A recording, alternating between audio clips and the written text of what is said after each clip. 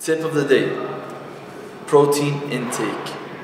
If you guys weigh 150 pounds, you want to take in 150 grams of protein in the day. If you weigh 200, you want to take 200. If you want to grow muscles or maintain the muscles, you must hit that, which is your body weight, 1 gram per pound, 1 gram per pound of grams you need. So 150, 150 grams.